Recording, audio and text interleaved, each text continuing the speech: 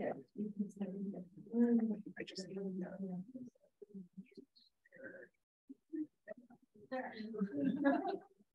evening, folks. We're going to get going.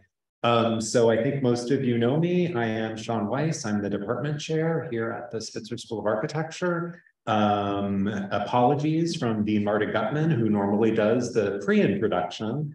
She had to be downtown at another event this evening. So we're thrilled to welcome Carola Hein. Before we do so, I just want to do our weekly land acknowledgement to say that we acknowledge that the Spitzer School of Architecture, grounded on the schist bedrock outcrop of Haarlem, is situated upon the ancestral homeland of the territory of the Munsee, Lenape, Wappinger, and Wisquasicock peoples. As members of an educational community, we are obliged to know the histories of dispossession that have allowed the City College of New York to grow and thrive on this vibrant terrain.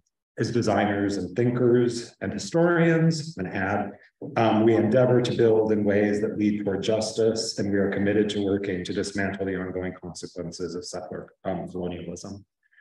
With that, I would like to begin by introducing Professor June Williamson, Program Director of the MARC program, who will introduce our speaker this evening. Thanks everyone for being here in the room and here on Zoom. Thank you, Sean. And I have the pleasure of introducing tonight's speaker. Carola Hein is professor of the history of architecture and urban planning at Delft University of Technology, and also professor at Leiden and Erasmus universities. She is UNESCO chair on water, ports, and historic cities, which is what brings her to New York at this time. The mission of the chair is to advance investigation on cultural heritage in relation to water and ports, and contribute to solving contemporary challenges by exploring the deep history of water, heritage, and ports in the context of space and society. Among other major grants, she received a Guggenheim Award and an Alexander von Humboldt Fellowship.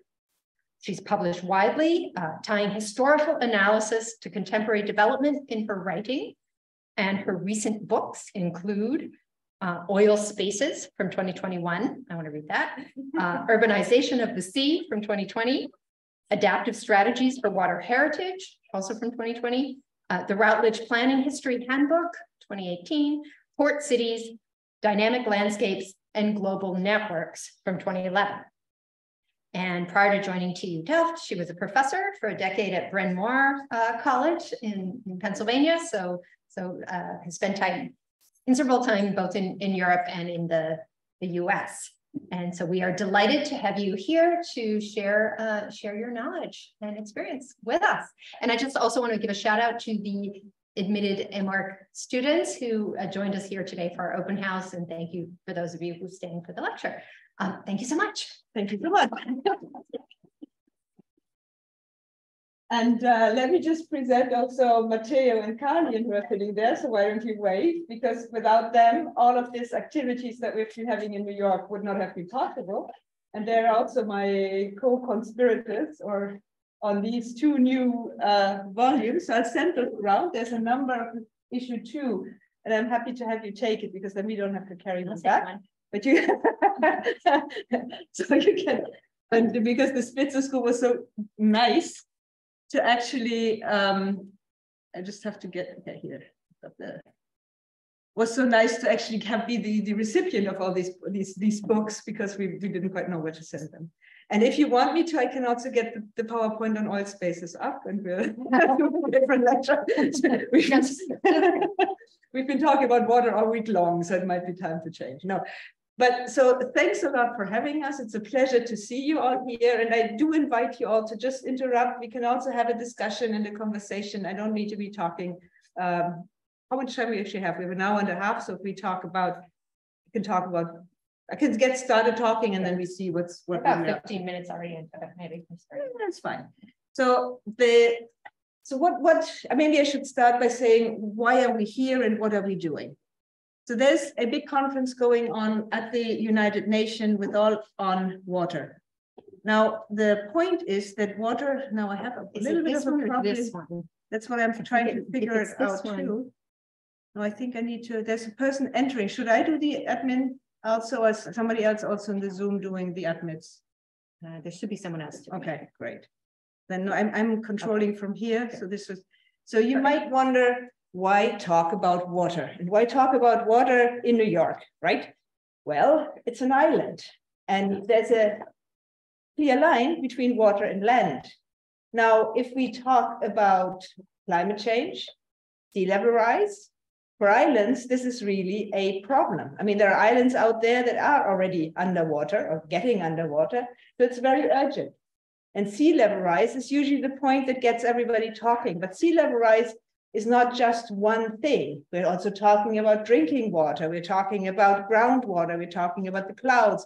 There's all kinds and forms of water that we need to acknowledge. So if we just assume, looking at this nice island, what would happen if the water rises? Well, I think we need to be rethinking our idea of borders. Where does the land start? Where does the sea start? And if we think a bit further, the island is getting much, much smaller. I mean, the towers are tall here, but whether that's sufficient is a different question. But for an architecture school, it really raises the question, how do we build with water for the future? And what we've been discussing also with colleagues who are water managers, maybe we should design buildings that are built for water rather than holding water back. Do we think about the materials and their composition? Do we think about the way in which they are embedded in water? Do we think about structures that might go underwater and pop back up once the flood is receded? How do we think about different times? Could we have areas that are flooded for a certain time, and then a couple of hours later, we can go back out and recover those spaces? Well, so far, we have been thinking about holding water back, and we've been doing that in all kinds of projects. And perhaps the one that always strikes me most is the one on the right, which is a recent attempt at saying, well, the Dutch have always been good at building dikes and dams and keeping the water out. My house is 2 meters under sea level. There are places that are 4, 5, 6, 7, 8 meters under sea level. So just make a new dike, dam, that holds off the whole water of the North Sea. So somewhere between Norway and England, and I guess somewhere also across the English Channel. How do we get the big ships in and out is a different question, but that has not even been asked. But it's all about this idea we can engineer ourselves out of the problems that we have created ourselves. Or you could say, and architects love to do that too, this is another project for Lynette Holmen in Denmark to put a new island in front so that it serves as a breakwater and actually, well, protects the coast. And you have plenty of these projects also going on for New York, right? I saw some of them at the Biennale in Venice. The question is there, and this is what I would love to hear also your inputs on and discussion about, is this the future way to go? Now, in the Netherlands, you have also, now, why is this not moving? That's a different question. There we go. You have recent projects, and let me just reiterate. So all of the white is the Netherlands. It's a tiny country of some 18 million or so. I mean, you can think of a city of New York. I don't know how many millions do we have here now? Well, like 9 in the city, but 20 something in the region. Okay, so that same amount of people approximately is the entire Netherlands. Now, 3/4 of the land, 1/3 of the land, 2/3 of the land, don't get me, is probably under sea level. So it has been, the country has been extremely designed. You have rivers, so the Rhine River coming out from Germany and then meandering through the Netherlands. So this is a huge delta. And in this delta, you have like the port of Rotterdam, the port of Antwerp and so on. So in order to acknowledge the new water conditions, so more flooding coming in from the Rhine, for example, they have decided to redesign the landscape. And what I mean with that is traditionally we've always lived with flooding. You've all heard stories about the Nile where the river would flood, people withdraw, and when the river withdraws, people come back and they have agriculture and they have all kinds of practices. We tried to prevent this by building big canals, but now we've understood that we need to redo it again because we can't just resist We have to deal in a resilient way with water. So what they've been designing is, for example, new overflow areas for the rivers, and you see some of the designs here. But doing these kinds of things requires political leadership. So for example, I'm German, the Elbe River at some point was flooding, and it was up to each municipality whether or not they had flood defenses. So city A might be fine, city B goes under. And when a city goes under, and you know all of this about this in New York, Hurricane Sandy, for example, well, we are in trouble. So the Dutch have come up with a system that they say, if it floods, we're going to flood agricultural space, and we promise the farmers to reimburse them for any losses they've had, because a city is much harder to rebuild and much more expensive than an agricultural area. But that means that you have to have a plan for the entire country to manage water and to manage that kind of compensation. Now, this project is called Room for the River. It's a very nice project. The one place it didn't touch is the port. So the port is so economically important that it was not included in these kind of what we could call nature-based solutions. Now, let's see. Let's have a little bit of a problem here advancing my slides. And I do hope for the online people that you can actually see the slides moving, because I've had trouble with that before. But if nobody complains, I hope it is. I don't see any signs online, but let's just hope that that's okay. Now, in this context, what we've been bringing to the UN here is to say, we want to look at water and heritage. The question is then, well, one, what do we mean with water and heritage? And I'll get to that. But the point here is that much of the landscape has been shaped over centuries by designers, but also by general forces like migration. So a country like the Netherlands, we often say there's not a stone that hasn't been turned around. It's so small and it has been worked. I mean, it's very different from the United States, where you believe or seem to believe seemingly have unending space. Now, it means that we are living in a landscape that is completely man-made, and it is our heritage. Now, that heritage we have to deal with, but we need to do that in a way that looks at water as a system. Because the one thing we always tend to forget, that water is not stationary. It is, I mean, it seems so easy, but the architecture, the building is stationary. The water is constantly changing. It's changing in its quality, and it's changing its, let's say, its saltiness or its chemical condition, and so on and so forth. Now, what we started out to say is that humans have lived with water, have shaped water, and have lived with it sustainably for centuries. Are there things that we can learn from the past in order to rethink what we do today and then to better design the future? And so on the one hand, it's about protecting historic water heritage sites. You have the Haarlem stage just across the street. That's one of them. But is it enough to protect that kind of a building, or do we need a systems approach that embeds this kind of building in a much larger landscape? So if we, why is this not? So this also means that we have to think about water heritage in a more comprehensive way. It's about spatial development, it's about society, and it's about culture. And what I mean with society is that we have established often institutions over hundreds of years, at least in the Netherlands. We have the water boards. That's one of the earliest democratic institutions, some 800 years back, to regulate water flows. But once you have established these kinds of institutions, they will also determine how you continue to work with it. They can block, they can facilitate, and you have to really acknowledge that and take it into account. Now, why does this matter? And why does it matter that we think about even the word water and the word heritage? Well, many of you have probably experienced this still. So if water floods, if we have a hurricane, if we have a tsunami, whatever, this water, for example, touches up the ground. And if the ground is polluted, if there's a refinery, the oil remnants, the chemical remnants get swept up into neighborhoods.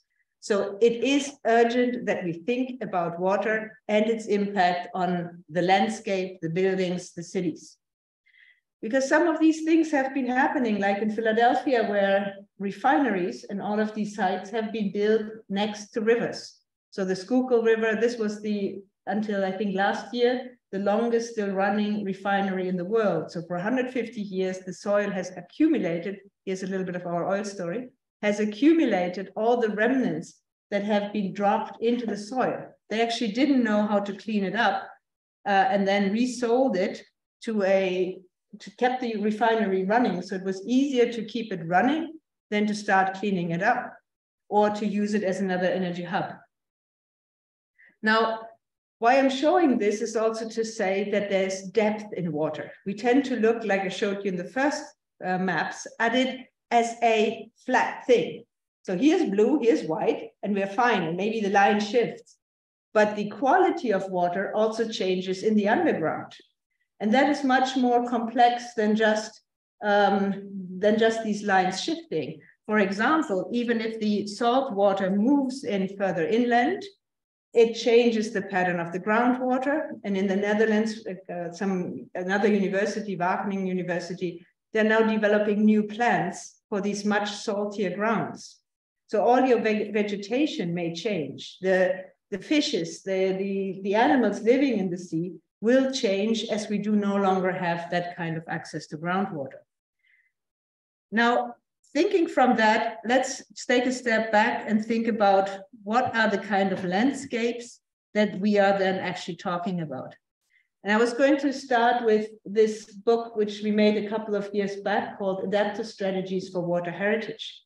And when we started thinking about it, we said, well, in terms of architecture, what are we actually talking about? What kind of architectures do we have that are water related? Well, for one, we have drinking water. So this is how we divided it up at the time, saying, let's think about architectures for drinking water, agricultural water, land reclamation, and so on. Now, in that context, if we just think about drinking water, you definitely have history lessons for most of you. Can anybody think about a historic site for drinking water? I'm just curious here. Yeah, historic site for drinking water. I'm thinking of the potable water systems in France, the Van de Tuis that go to Paris. So like like this? Watersheds. Oh, watersheds. Aqueducts, but they're part of the larger watershed. Exactly. So historically, we have seen even these crossings of water with rivers being crossed by an aqueduct to carry water to the next city for hundreds of kilometers. Rome, for example, only could exist as long as we have aqueducts. But there are other places that are very intriguing, and they thrive usually when they have communities around it. And Sukrit can probably tell us more about this one, well, you could. So these are the kind of step wells. Why don't you say it? So step wells are traditional wells.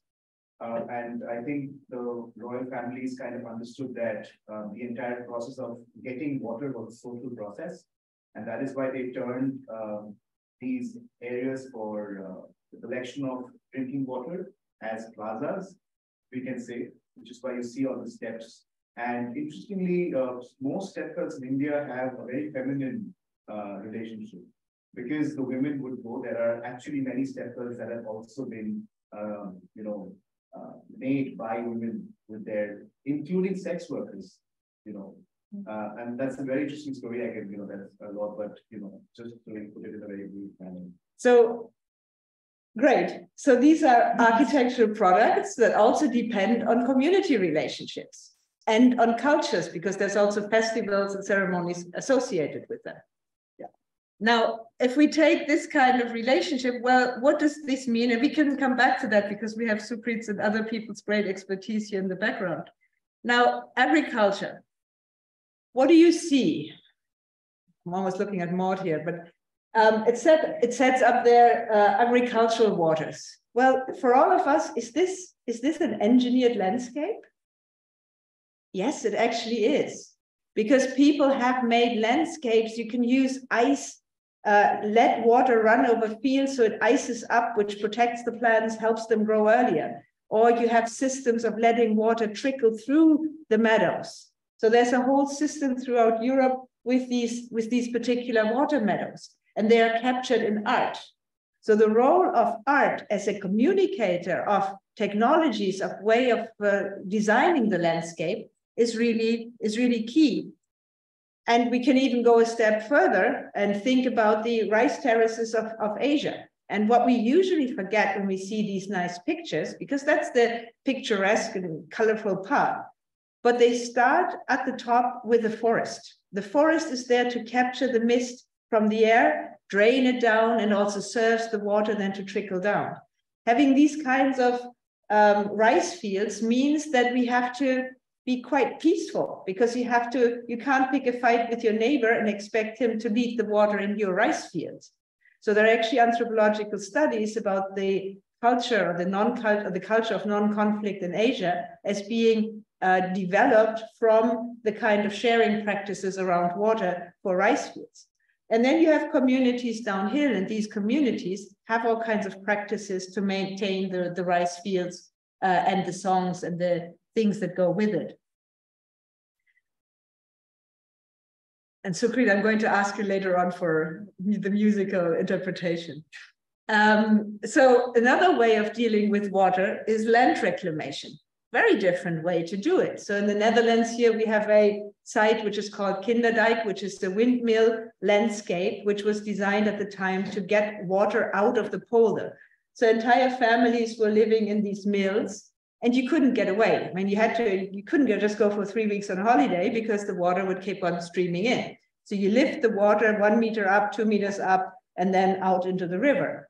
So the life that they were living, the practices may have been very sustainable, using wind to get the water out. But I'm not so sure that everybody would have wanted to live in them, or even in the step wells that Sukrit was just describing, whether the role of the women is something that we would accept today. So the question of sustainability, when we talk about environmental sustainability, does not mean that it's socially or culturally sustainable.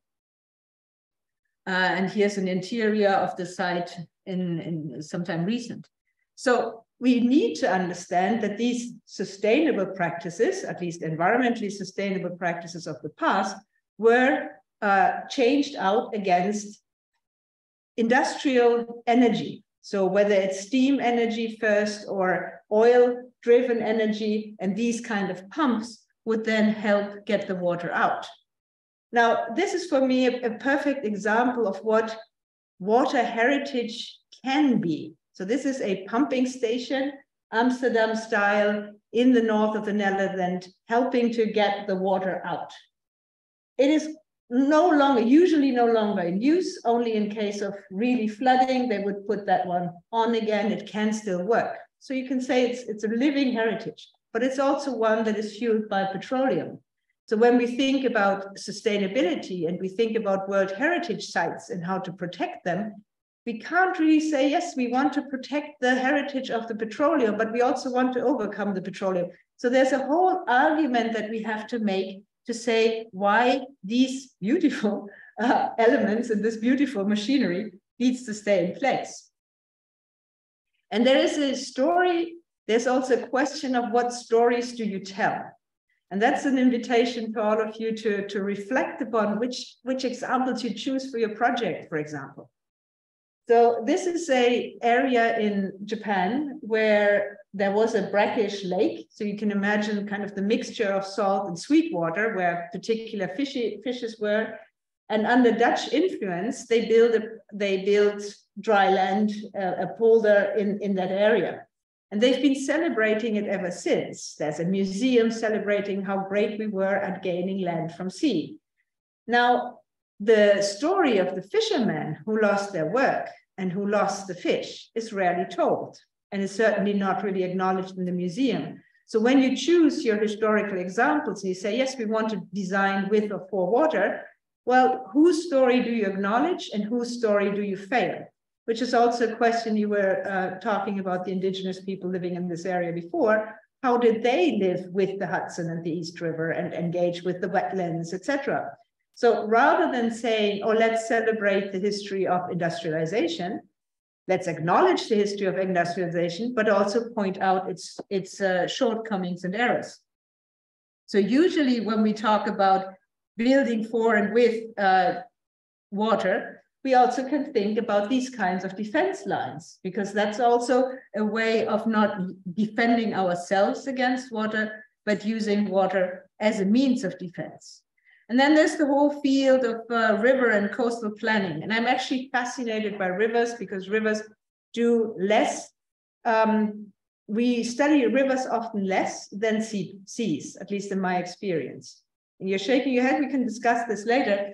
But rivers are fascinating, and because they have drinking water, traditionally, if it works.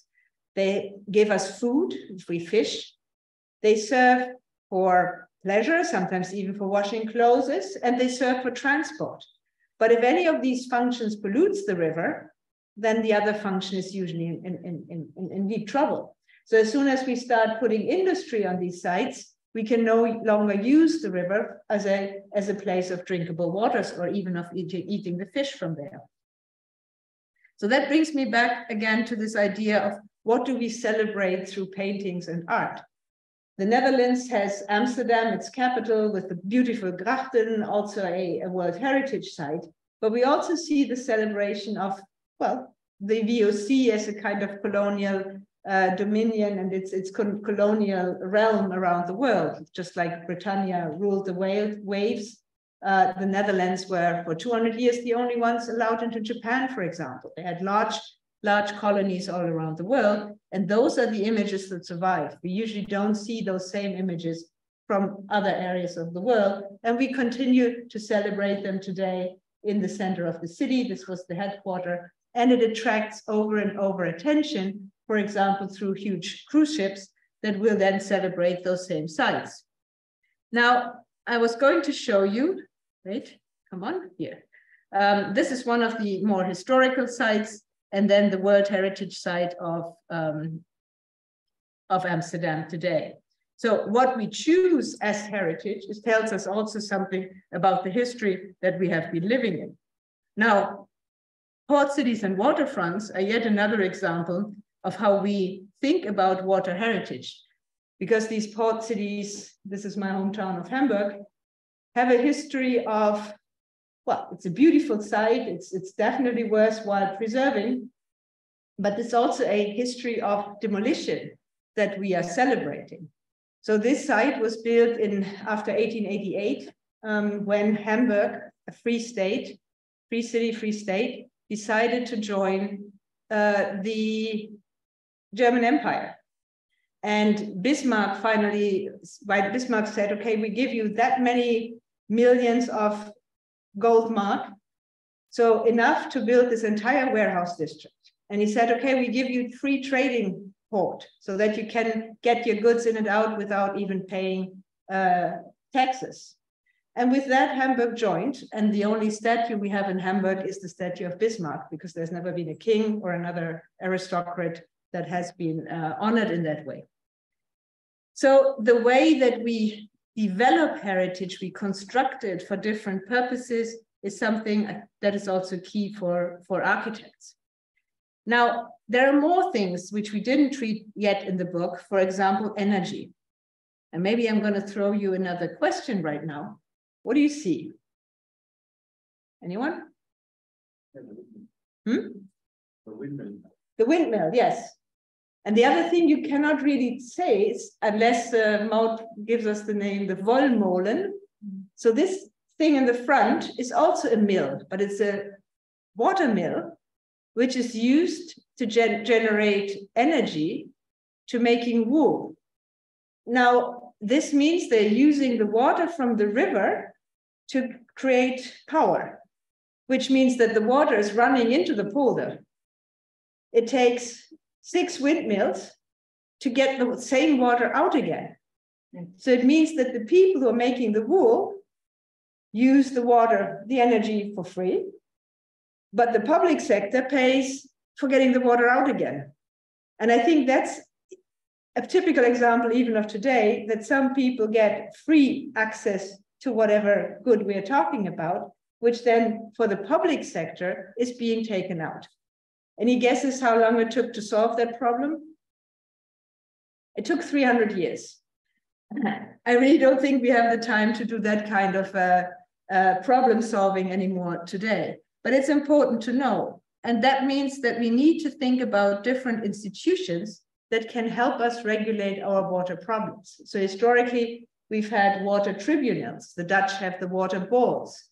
I actually don't know what's happening here exactly. Who is, I hear some laughter in the background, but I would be curious, maybe we can discuss it later, what kind of water organizations are in place.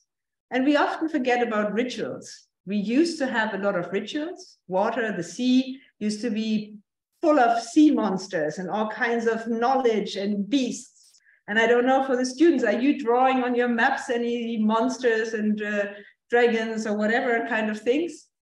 Saturdays. Huh? Only on Saturdays. Well, maybe you should challenge your teachers to do it also on Monday through Friday. And it is not only about rituals that we have been having for centuries, it is also about creating new rituals. And I mean, these are still old rituals. So this is a ritual in Japan when a river was opened while I was there, but I'll come to that back. And we have leisure. We have all kinds of living with water that are very diverse and well, and also different, even along the same river. So we need to be careful when we say this is the Elbe River. Which part of the Elbe are we actually talking about? Are we talking about the landscape close to the source? Are we talking about the Elbe River in Hamburg? Or are we talking about it where the big container ships come through?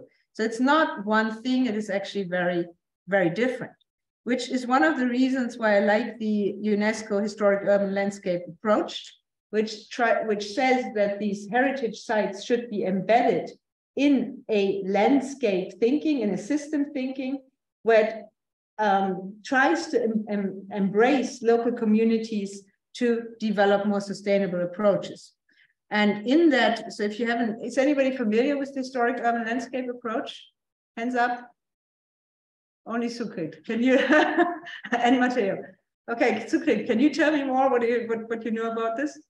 So, like, kind of merging the historic aspect with the modern day thing as well. And bring in landscape, because nature is also something that people have kind of ignored when talking about heritage. So bringing all these aspects together, I think, is the historic urban landscape.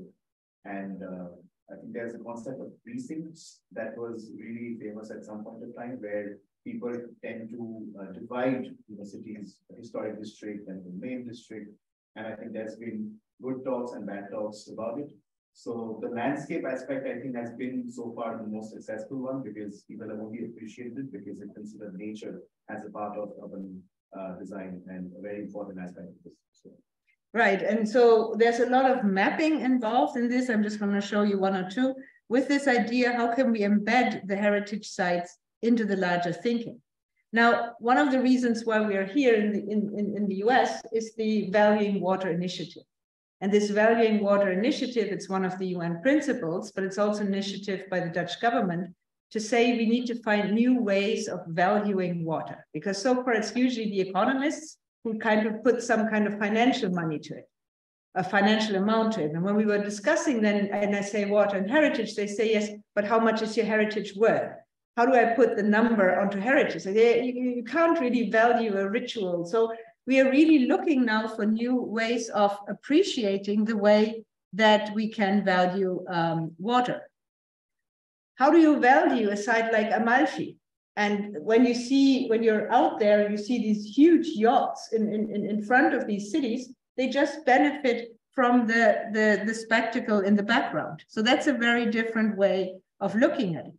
Now, what we've been doing here, and maybe giving you a little summary of what we've been up to. We started in Philadelphia at the Fairmount Waterworks as an education institution. And we've been, we had a visualizer with us who kind of drew our journey now here to try and bring attention to the relation between water and architecture, basically. So you've already seen our blue papers, and take a look. We're looking always for more input. But one of the things that drives me is to say we also have to rethink what we mean with sustainable development or sustainable development goals. Because in this case, we start with water. There's the SDG 6, there's the SDG of underwater, there's SDG that depends on life on land, but that depends on water. All of this is part of larger framing conditions of energy, of climate, because we've always lived with climate. Whether we build in the Arctic or whether we build in the desert. Over hundreds of years, humans have ingeniously made their place to living with heat or with cold. A city like Yazd in Iran, where you have ice in the summer, in the desert, how is that possible? And then using these kinds of ancient systems to cool down the air. So you have canals that are underground that channel the water from the mountains to the city. And the air is being drowned into the ground to create natural air conditioning with wind pipes coming out on top. So we have been able to live even with 40 degrees climate without using oil, for example. So now that the climate is changing, we have to adopt our buildings and make them work with the climate we have. So I try to come up here with the idea that there's water, their framing condition, and actually all the rest are cultural practices. The way we feed ourselves, the way we deal with health, the way we build cities or infrastructures is all a result of our cultural choices, as are all the other SDGs. But the point here is that none of the SDGs really covers it all. So when I talk to people in ports, they say, I'm in the wrong water. I don't have an SDG, right? Because I'm talking about shipping and not drinking water. And for the same thing, you can say, well, there's no SDG 4, and you name it. So that's why I think we should really be discussing a much broader theme of sustainability and accept that these SDGs are points on the horizon for 2030. What about 2040, 2050? I mean, we are architects. Come on, we're not building, all our buildings are not going to end within, what is it now, in the next 7 years, right? And I had a nice conversation with one of my colleagues, Vinnie Maas and VRDV the other day, where basically architects are always late. Because when you build an airport or something, you make the plans 10 years ago, you go through the project, the process, and by the time this thing actually opens, you're actually enshrining something that you've already imagined in a time that was completely different. I mean, the airport of Berlin, which couldn't, or when it was finally opened, all the hardware was outdated, so they had to do it all over again, just to give an example. So it's, I think, really important to think about time and the fact actually of building the heritage of the future. Now, in order to connect these two fields, I'm trying to say, well, we need to share the same words. If we talk to the heritage side, we have to know what actually is water. Because we tend to use it in very different ways. There's water for everyday practices, for cooking, for drinking, for swimming. But there's also water on the bigger scale that water managers will use. We build pipes and pumps. It's not quite the same thing. And then there's the entire water cycle. So for many of us, understanding what water is important. But for the water manager to understand what is actually heritage. Are we talking about world heritage that has to be protected? Or are we talking about the CO2 in the air, which we might also say is heritage, but it's definitely not one that we want to keep, right? So when we address this theme of what is water heritage or water and heritage, I would like us to come up with very clear definitions, what it is actually that we want to talk about. So some colleagues think about water management related heritage. Those are the pumps, the dikes, and so on. But we can also talk about swimming practices, or we can talk about the landscape as being shaped in line with water. So this is the kind of background that led us also to make the books that I've been showing you. It is also in line with other attempts that we are trying to, and it's maybe very architectural, we can discuss all of this, but to try and capture these different water practices through icons. Now, we came up with 10 tangible and 10 intangible ones so far. These are not necessarily the final ones, but if we want to think about how language or laws and policies shape our water practices, we should better come up with very clear ideas. So what is interesting in these texts that we are now having, they're very different articles. And I think this is well, at least how I've been seeing it. And I'm curious what you guys think, but mostly in the humanities, people withdraw to write a PhD and they emerge from the cabin after 5 years and they have a big book in hand. Now, that's great. And I've also done that. It's also fine and fun, but it's not very sustainable. So when I talk with computer science colleagues, they will write an algorithm, publish it, write a data set, collect the data set, publish it. So it's a very different way of working. So what we've been trying to do with this publication is to come up with a model of publishing short texts that are still peer-reviewed, 1,500 words. It's something that's almost like I'm going to say high school essay in the United States, but all in the field of matching water, culture, and heritage. And so you have pieces about religious heritage or about world heritage discourses, very different approaches. And so the idea is to create with this a basis for interaction. Now I asked Carlien and Matteo and a couple of the others who've been working on it, what their favorite ones were. I don't know if either of you wants to jump up, and I don't remember which one each of you chose. I think, no, I know, Matteo chose this one, right? Matteo, do you want to tell us why you chose that one? It's an interesting combination of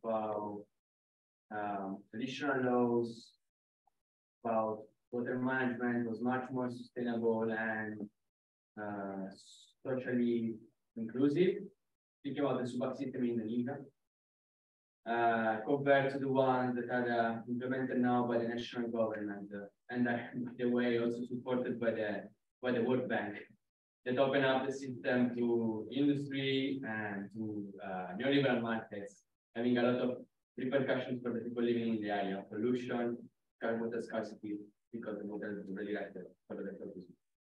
Yes, and it raises the question about hidden designers, because we are, as designers, we want to shape buildings and physical stuff that we can touch.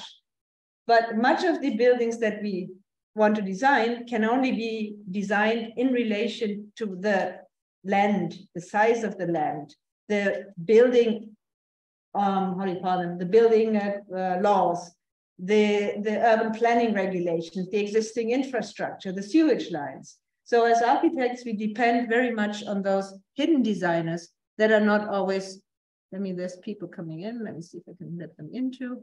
There we go. That we can bring in. And I think, Carlien, you chose that one, right? So that one is about.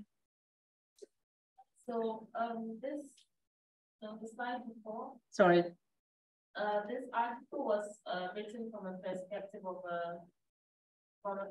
of religion, where it talks about the spiritual significance in attach or used to attach to water, to how water was worshipped in certain communities, and that perhaps if we went back to this view of water as a divine or as a thing to be worshipped, respected, celebrated, it would help in sustainable development. So it was a very interesting perspective for an architect to kind of see water in this sense.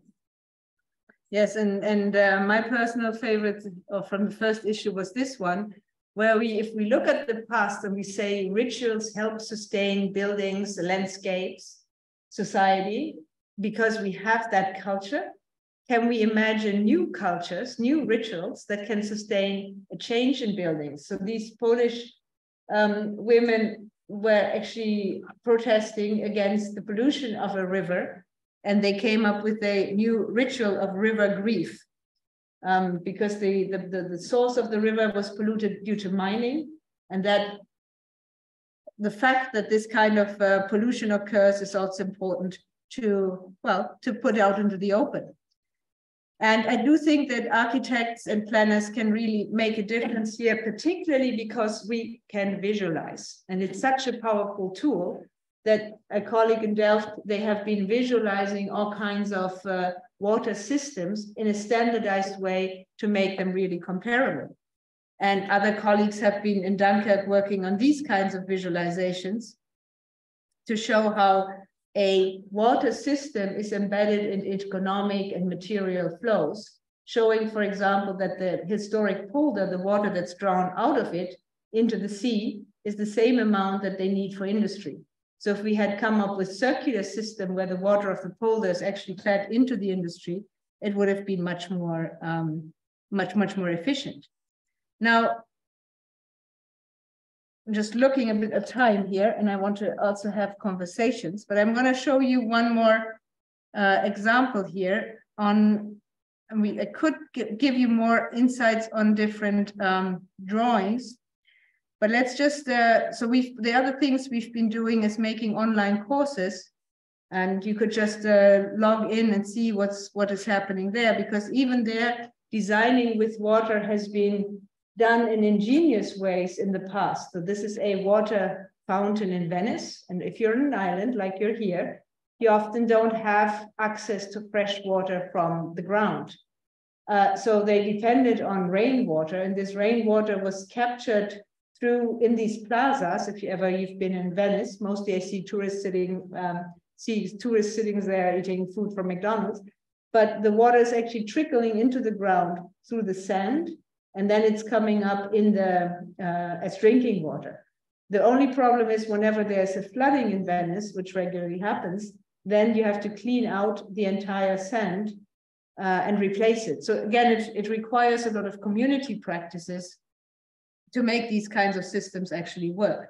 Now, in terms of, well, we've also made a game about this idea, but there are also real architectural questions involved in it. This was a project from one of my students, Klaas de Jong, and he came to me and said, I want to make peace between Israel and Palestine. And I love my students. And he said, I want to use water to do this. So he explored the different types of typologies of water, the different densities of water, and then he looked into traditional water practices in the area, and he came up with this water temple in which he has everything from groundwater, all the different types of water, hammams, and local usages of water in one temple. It actually got us in trouble with the Israeli embassy, but that's a whole different story then. So these are highly political things, but they're also real architectural designs. And I think I'm going to well, I could go on about the commitments that we are currently writing and so on and so forth. But let me stop here and let it open it up, and I can always bring some slides back if you like. Thank you.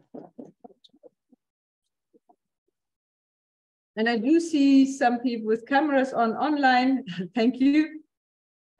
We don't see you on the screen, but let me, if I stop, I can probably let me stop share. Why don't you field a question and I'll take care of it. There's any questions. Thank you so much for this wonderful lecture. Are there questions in the audience, our students? And online world, please do feel free to speak or to, oh, go ahead. No, it's running from my computer. Oh, any questions here? Otherwise, I dare you and I will ask questions. So you better ask questions yourself. Or I can start. You guys have a question? You're smiling at me, bright smile. So I have a question. Yeah. It's not fully formed in my mind yet, but I'm just wondering about how you think about these issues in terms of heritage with respect to landscape in particular, not necessarily, you know, as you described so beautifully, all of the Netherlands is designed, right, in the sense that it is designed at below sea level, and so there's so much management of systems and infrastructure to do that. But when you think about water and land, is it still the case that we can think about it as an entirely binary condition of dry land versus, I'm thinking of, you know, like Dilip Dakuma's work on wetness as opposed to thinking about a line separating what is wet from what is dry, and how would thinking about that be useful for heritage, or is it just further obfuscation that's getting us further away from how we might think about this? yes, I'm not going to bring up, I skipped one part. So I completely agree. That's exactly what we're trying to do. So we must just make a special issue on porosity and trying to rethink the relation between water and land. So that we do not say it's a single line. There's one, it's an open access journal, it's urban planning journal, under the theme of porosity. There's one article in there that tracked the way that water and land have been historically reshaped. So whether you have a stair, whether you have a slope, whether you have a wall, will change your relationship with water. Or if you have even a little thing to stand on or whatever it is. So that is exactly the point I think that we need to do. So we're going to do a studio on tidal architectures and with the idea, how can we design architectures that speak to exactly that problem? I mean, the Nile example, the ancient example you gave, people live there seasonally based on the flooding pattern. But then, yeah, what are the implications of that for thinking about landscape in a way that's not fixed? And then, therefore, how does that influence how we think about what is the architectural in thinking about how water influences the built environment? Right. I mean, it starts. Rachel Alterman, for example, argued that every water body should have a 1 kilometer public zone next to it. I mean, I just imagine doing this in Manhattan. I don't know how you would get there. Manhattan would not be left if you know Manhattan. Right. So that's a start. But so it goes from the landscape scale to the urban scale, to the city scale, and to the building scale, to think about how we can live in different ways with water. And I mean, just to give you one more concrete example from Hamburg, for example, everything that's beyond the dike regularly gets flooded. And I used to hearing on the radio, get your cars out of that area, otherwise they will be gone. You have an hour to do so. Which is fine, but we just have to live that way and accept that if we don't move with the water, we are in trouble. And so they have pedestrian bridges that are high enough that they won't get flooded. There is even one restaurant coffee that has such thick glass so that they can stay open. And when it floods, you actually see the fish swimming outside. And but those are the kinds of interactions I think that we have to rethink, whether it's temporal, so we move out and come back in, different types of architecture, whether it's withstanding, but living with water, whether it's floating architecture. I think we have all kinds of options. Sukrit and then Maud. I just wanted to add to that question, the landscape, which a very interesting case study actually, which we were doing, and I would love to share it with you as well. Just, I think, around 2013, we were working on from the Archaeological Survey of India, we were working on a monument called the Konark Sun Temple. And a very weird, kind of problem came to us that it's started to flood. Now it's a monument very close to the sea, and it has never flooded in the last 300, 400 years. We never found any historic data about flooding in that area. And suddenly there's rain, and it started flooding with fresh water, which became a concern because the stones out there are not used to stagnant fresh water. So when we actually went to do the study, we were like, we don't see any problem with the slope. We actually found out that the landscape architects who worked on it has completely changed the soil pattern of that area, which was initially sandy soil, but they have now converted that into the conventional, landscape design that we are doing in all monuments, and which has resulted in that flood. So I think, there is definitely a very important, aspect of landscape in terms of the relationship we're building with the water, which we have to consider all the time. I just couldn't resist myself. So fascinating because we spend a lot of money just to understand what's wrong with the slope suddenly. Yeah. But then we understood everything's fine, it's the soil that's the problem. Yeah. So. Maybe Mark first and then Mark? Yeah, I don't have a super clear question, but just thinking about heritage and that heritage is also conservation or remembering something which is maybe like fixed in time, but then thinking about water bodies and rivers, like which are definitely not fixed in time. So can we understand heritage also as something which is flexible, or Yeah, I don't know, maybe you can elaborate more on this paradox somehow. And it's a really interesting question because art, so first of all, it's a cultural question. If you go to Japan and you have these temples that are being rebuilt every 25 years, because the idea is that the knowledge should be preserved, not the exact material. In Europe, we would think about it needs to be the exact same stone that has stayed in the same space with the same mortar, etc. But we don't necessarily build for things to be preserved this way. When we make plastic, the architect said, well, plastic is a material to be wasted. And now we have, what do we do? How to conserve that kind of heritage? So it's both cultural and it's also different in, say, landscape design. If you have a garden, if you have Central Park and it's a monument, well, how do you preserve a tree? It's just not staying the way it was, right? It's constantly changing. So it means, so it's growing up and it has to be cut down or it is being changed. So maybe even thinking through landscape heritage as a perspective, we can have new ideas for cultural heritage, but it's definitely a question that you need to rethink what we consider heritage, whether it's the heritage in our minds, whether it's the heritage on the ground, whether it's the stones themselves, whether it's the original design of a garden. Yeah, so it depends on each different thing that you're seeing as heritage, how do you treat it as a heritage? I think so. I mean, that's why I find underwater heritage so fascinating, because and these are plenty of things that I learned through our blue papers. So these fishing weirs. So traditionally, people caught fish when the tide came in, the water was high, the fish swam into this stone circle or stone area, and the tide left, and the fish were trapped, and they could just pick up the fish. Now, with changing water quality, if it's more polluted, if it's more noisy, if it's whatever, the fish don't react. If it gets even a couple of centimeters higher, these things don't no longer work. So those are traditional practices, but even like sunken shipwrecks, which are, well, in Europe at least, often in the same waterways than the big container ships, etc. today, because the Romans tended, or the Greeks used the same spaces. You have these conflicts between modern economy and historic heritage sites.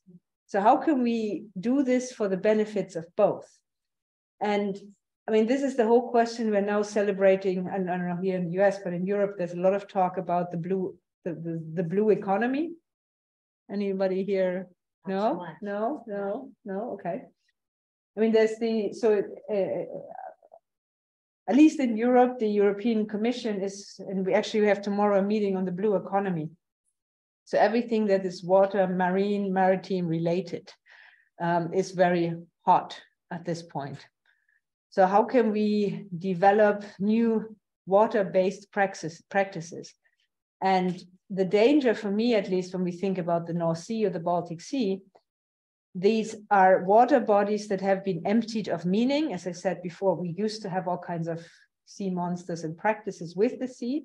They've become blank, and we've dumped all our industrial stuff into it. Drilling platforms, cables, pipelines, it's all in the water. And now if the land becomes too tight, windmills, swimming solar systems, all of it goes out into the sea as if there was not also meaning in that kind of areas. So that kind of relation is dangerous. And in that sense, I think the blue economy can be very dangerous if it's done well. So Europe has now these Natura 2000 sites, so protected water areas. They're quite extensive.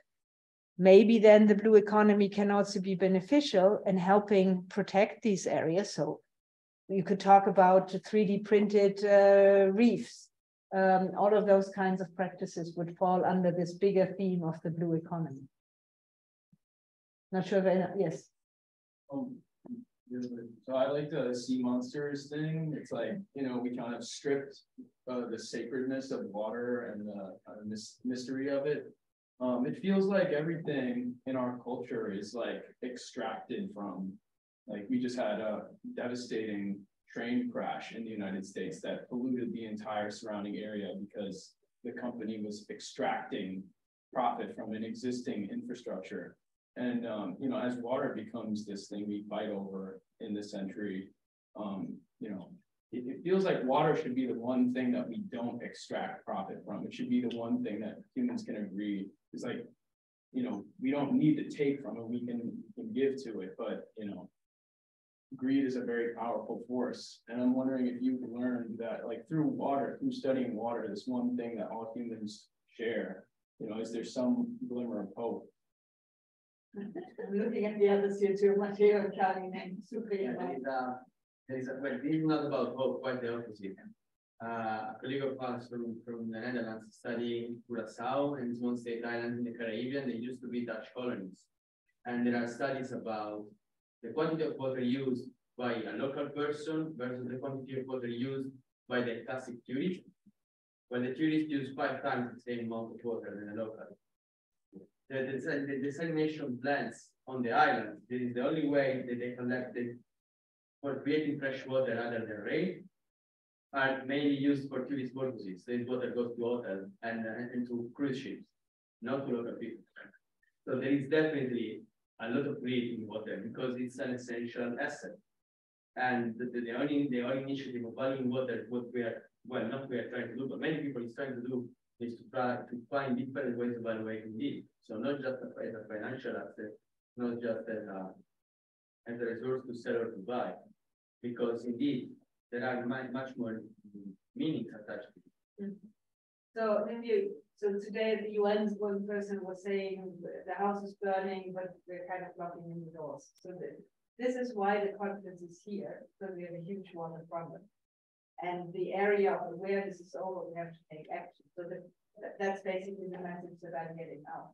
Now, how to do that, where to start, that's one of the big problems. And I think, and so that you can also probably speak to that, but the problems are even bigger in the small island states or in Africa, in places that there is already less water use.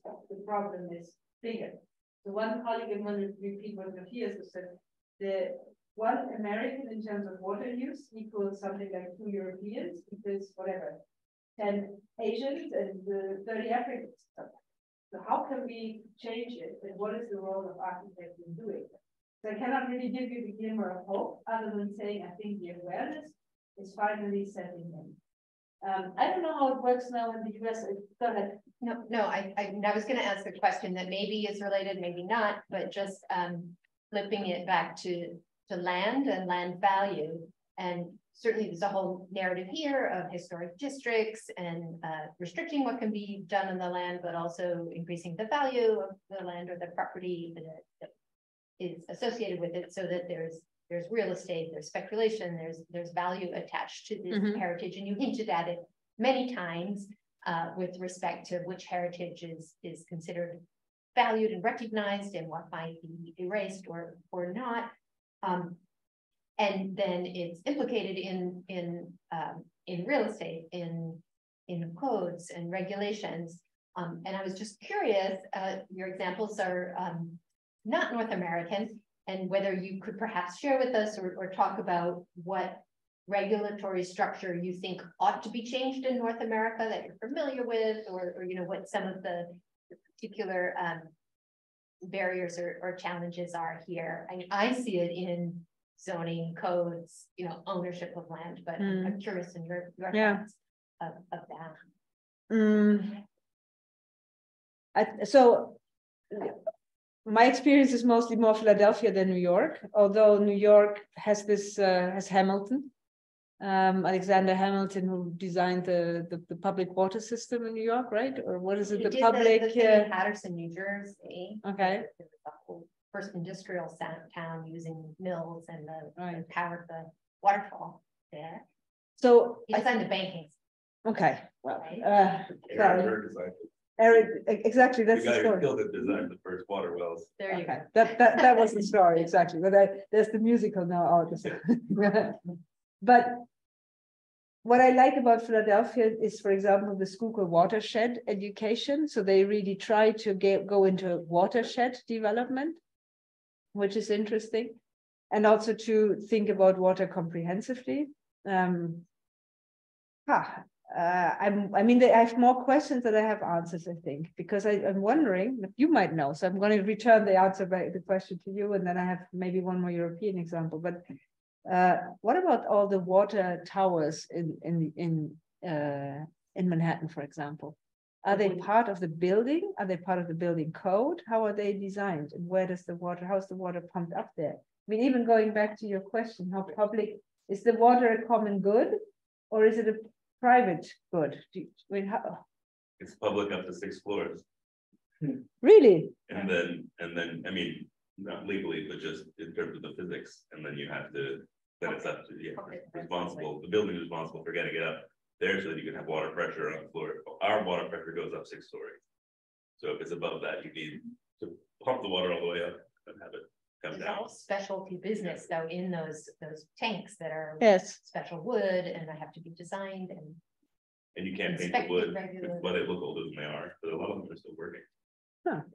I think most of them are gravity fed because of the elevation of the reservoir. So that's why they're all in the same height buildings. Mm-hmm.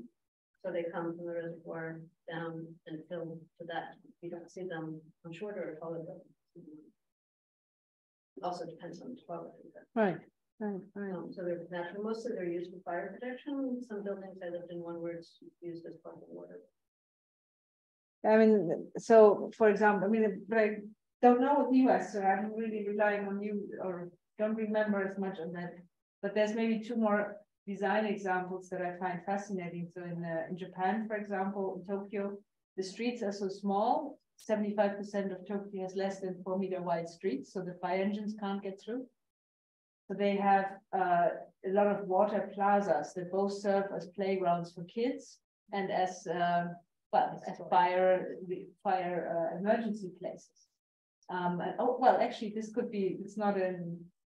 be one of the examples that came of our discussions. Is what if architecture schools made a project? All the American playgrounds that are currently blacktops have to be water parks. Mm-hmm. I think you could already solve quite a number of projects, and it might speak to your question to make it a common good. Well, maybe all the public plazas should be part of the water solution, for example. Before I left the US in 2014, there was a big meeting in New York on water, where they were talking about, this is one of the things that I remember, maybe partially an answer. You have you pay a fixed amount for being connected to a water company, and then you pay consumption, right? Mm-hmm. So people will start, and it was also done to make people save money so that they measured their own consumption. But that didn't work out as planned. So actually the incomes went down, I was told at the time in New York. And the other problem, they did that also in Germany, but our sewage system is built for a certain amount of water being flushed through.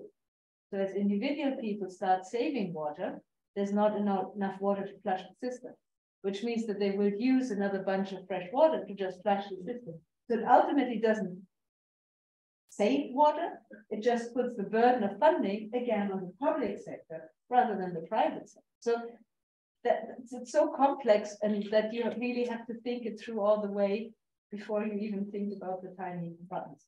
I think you have a question from the See how I wanted to unmute yourself and ask your question. Okay, can you unmute yourself? There you go. He's one of our professors. Okay, hi. Yeah, I may be able, well, is it working? Yes. Oh, I don't actually hear an echo. Okay, great. So thank you so much for the lecture. I actually have a question related to what you said about, because you mentioned, what if all the, parks turn into, water parks. But the thing is that, I guess in the US, we have this kind of a hard divide between, architecture and engineering, and especially landscape architecture and engineering. And if you think about it, so landscape architecture as a profession is actually considered an engineering degree outside US in many countries. It's an engineering profession, but somehow in the US, it's considered a art or non-scientific or non-engineering. And a lot of times, even landscape architects has this kind of, in the US, I'm saying, has this kind of sanctioning practice of, trying to distance ourselves from engineers. And so I just want to, wonder, can you maybe comment on this difference, attitudes towards, cultural attitudes towards engineering and towards, technology. And yeah, I'll just, end there. It's a really interesting question because, and I think it's, so on the one hand, we have water management and civil engineering. And on the other hand, we have landscape designers, right? At least in our faculty. So we have architects and we have civil engineers that sit even in different buildings in Delft.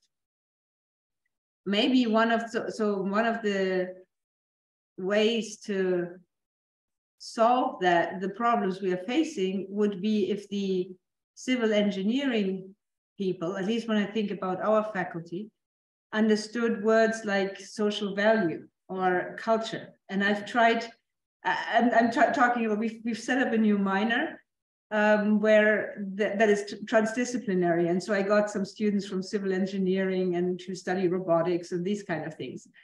And they actually came to me and said, I've never heard the word social value before. So we see that the different disciplines have very different approaches. So on the one hand, if we could get our students to be much more engineering savvy, even in our landscape project, our landscape program in Delft, there's one colleague working, for example, with dredging. And so that gets maybe closer to the potential of bringing urban design or landscape design and engineering closer together. Because then you have to deal with sediments, you have to deal with all kinds of hydrological conditions, and then to use dredging to actually design new landscapes. Not sure if it answers your question. So yeah, we should probably wrap up. Are there any more questions? Got one here. A line that struck me from the beginning of the lecture is when you said that we think we could engineer solutions for problems we created for ourselves.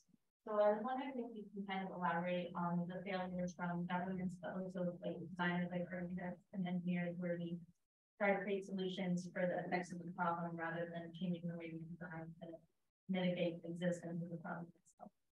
I think there's two layers to what you're asking. So if we think about the big dams, the energy generating dams in the United States, last summer, there was so much drought that these dams that were designed to create energy no longer worked, right? At least it made it over into the press in Europe.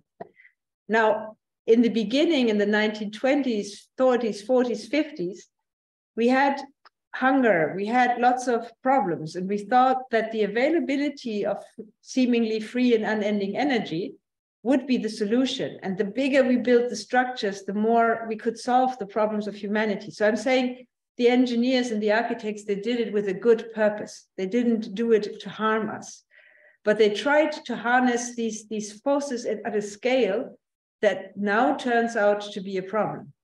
So what Matteo was also hinting at before, for example, the World Bank would fund dams and dikes, huge infrastructures around the world that displaced more local communities or destroyed local knowledge, ignored local knowledge. And only now are we slowly coming to the point and coming back. I had one student at Bryn Mawr who looked at it in South America, where people were asked to go back to traditional practices after having been told by the same World Bank, whatever, 20, 30 years before, no, you should abandon them. So those are the kind of ways where we have put way too much money into technology, into large scales, that has taken the power away from the individual. And yes, so maybe that's what I try to answer. That might be a good place to wrap up. Oh, sorry. There's also an underlying question that can be commented on this. Okay. Alex, do you want to unmute yourself? Yes, hi, can you hear me? Yes. Hi, yeah, kind of like echoing what Professor Sang said. Right now there's like my question, first of all, is like architects are learning about like earth science systems and biodiversity trade-offs or externalities. Like as you were saying, they need to have like this holistic approach, but I want to know where are they in terms of that? Just because to bring a little context, by adjusting human water security systems, those threats create threats in biodiversity cycles and then end up like rounding back to humans. So I just shared in your chat, I think, a couple of like good initiatives that are working in like just mapping dual threats to water security systems and biodiversity. Not sure that I 100% understand your question. Is the question that how could architects use nature-based solutions to add to biodiversity? So are they learning right now? Like, because just also in the presentation, I didn't see a lot of biodiversity externalities or trade-offs. Are architects in your program in the EU learning about biodiversity and earth systems? I think this is something we really need to start and do much more.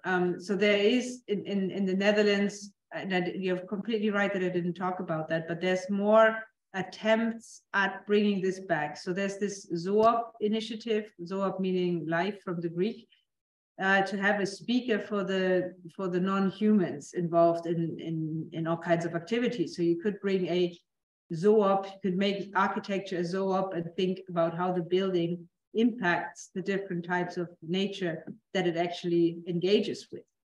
So those kinds of initiatives start to exist, but it's really, I think, a very slowly growing field yet. So there's plenty of room to do new things.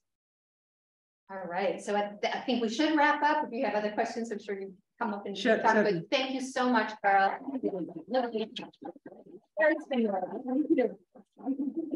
And there's some books up here. I don't know if you heard that at the beginning, I believe, right? Yes, exactly. So help yourself. Check them out. Thank you so much. Thank you. Very long day, but that was great. It was really good.